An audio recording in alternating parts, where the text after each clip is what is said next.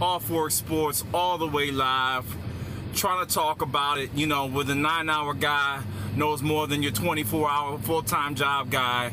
That's what we do here. Let's talk about the draft. What just happened? Atlanta Hawks make a trade. I don't like the trade, but they made a trade for the with the New Jersey Nets. Oh, I'm from Jersey. Brooklyn Nets. Sorry, Brooklyn, because I'm from Jersey. For a draft pick and Alan Crabb, who has a big old contract, big contract, right? So the preparation move here is, with this move, the Brooklyn Nets can now sign 2 max players, okay? They can sign 2 max players, okay? So let's see what happens here. Is there something more that we don't know about with the Brooklyn Nets? Do they have something on Mr. Kevin Durant that we don't necessarily know about? That, you know, that's a huge question. Is Kyrie Irving really going to the Brooklyn Nets? Next question, right? Now, with this space, can they still sign D'Lo? D'Lo is the point guard who was an all-star last year, who I feel was one of the reasons why they went to the playoffs, along with Karis LeVert. If you go ahead and sign Kyrie, hypothetically, sign Kyrie Irving and Kevin Durant, what does that do to D'Lo, who has to be re-signed? That's a big question. They could go over the luxury tax for these guys if they feel they're going to win a championship, go for an all-for-broke run. They did make the playoffs last year. Is it a more intriguing spot for Durant? Some people say, yeah. I say the Knicks have more assets. I look at the young assets. I look at the team. I look at the coaching. I look how they finish off.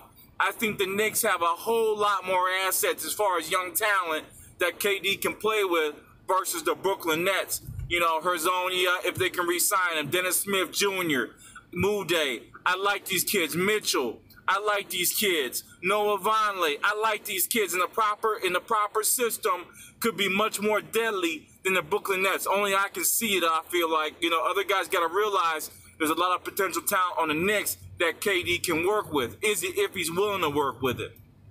And they can also trade a lot of that talent as well. So that's the other thing. They're intriguing prospects that can give you big points, double-double guys, you know, that can go to another team and make a big effort and be intriguing for team needs.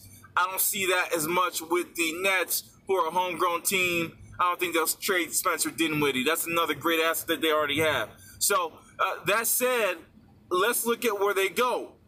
For the Brooklyn Nets, it opens up cap space. They also get Taurean Prince. I think this was a great move on that part. I think they won out in that part of the draft. Taurean Prince for the 17th pick.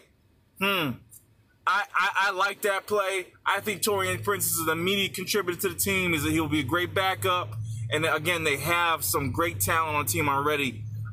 They really solidified their glue lineup, their defensive capabilities. It's an intriguing play. Again, Durant and Irving can go either way. But now the Nets are pretty much stacked up and ready to go for a good run for next year playoffs. That's if they make it. That said, now what happens to the Hawks, who want to rebuild, who are the trust the process of the South? And for me, it's real easy. With this draft pick, I've stated the Hawks can go for broke. Okay, they can go for broke all day long. Okay, Bobo, you know, I like Kevin Porter Jr. People are not as high as him in the lottery. You know what you do? I'm hearing Bruno Fernando's working out well, all right? In my draft, I had Bruno Fernando going to the Bulls.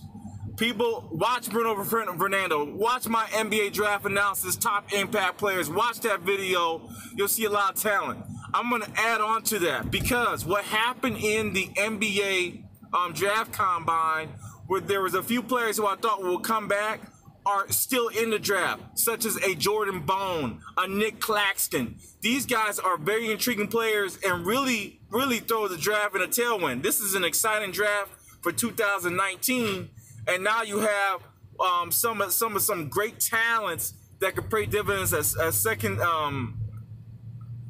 your bench squad for scoring, like a Nick Claxton, who reminds me of Chris Bosh, or Jordan Bone. Neg me if you want. Looks like a 2.0 Mike Conley. All right?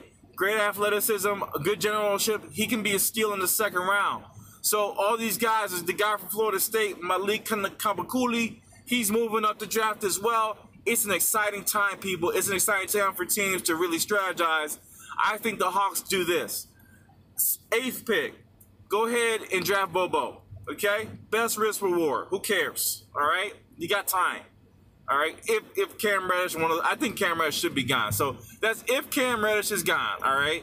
Draft Bobo. Next up, the 10th pick, they have the opportunity. I would love to see Kevin Porter on the Hawks again, the backup herder. But hey, you can get him at 17. Go ahead and draft Bruno Fernando at number 10. Okay? Even though I like their center lineup in Curtin State, hey, build more assets, see what you got. Maybe release some of those guys, some of the older players you have to pay more money. I love Alex Len. I hope they can keep him. I love Miles, but there's too many there. If they get Bruno Fernando, probably gotta let one of those guys go. But I think Miles Plumlee and Alex Len are excellent centers, and they will pay dividends for a team that's trying to go back to the playoffs and need some depth. So that's the other part of it. It'll be good for them as well. If a trade's made. 17, go with Kevin Porter Jr. For me, that would solidify their lineup. And in the second round, there's a whole heap of things they can do. Second round of this draft is exciting. And I'm telling you, people always swipe off the second round. That's the round you should watch, because there's guys like Fred VanVleet in there that you could draft that's going to pay dividends. Fred VanVleet was critical and pivotal to the Toronto Raptors making the championship. So, All For Sports, I'm going to sign off, just giving you some quick news. I'm going to do a full analysis tonight. I want to put that up, show you what's happening with the draft, where people should move, and also give you some news on these players that decide to stay in the draft who can be exciting picks. I'm out. Peace. Off work.